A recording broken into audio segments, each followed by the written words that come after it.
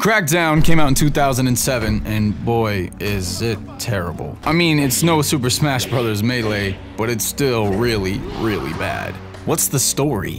What's the point? Am I even qualified to look at video games and present them in a constructive way? You would think by my level of self-awareness, the answer would be yes, but sadly, that's not the case. And now you'll have to endure a piss-poor retrospective on a game you've already forgotten. This looks like someone colored Grand Theft Auto San Andreas with a coat of sloppy Wind Waker paint. Or should I say, Microsoft Paint. We're talking fail-shaded graphics.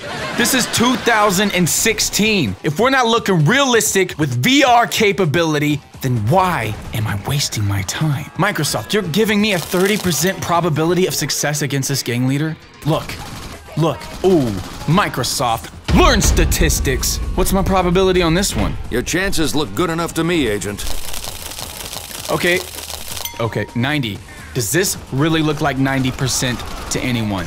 But if I want to be my best, I have to play the game, and I mean really play it.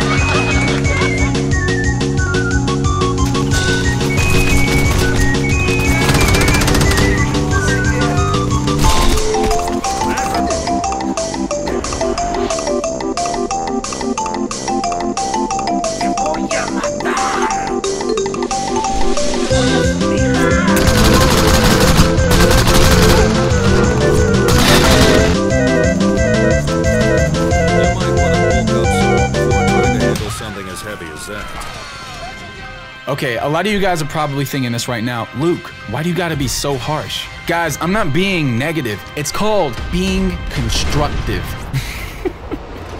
I mean, there's really not much to say about this game. This game does a lot of things wrong, like jumping too high, shooting too far, and feeling way too excited to play it. I don't want to be excited. I want to feel like I'm experiencing something. Take me on a glorious journey, like that one game, Journey. No one knows what it's about, but oh, the emotion, the feelings, the innovation, the cultivation of innovation in this creative creation. Which is why I give Journey for the PS2 a 10 out of 10.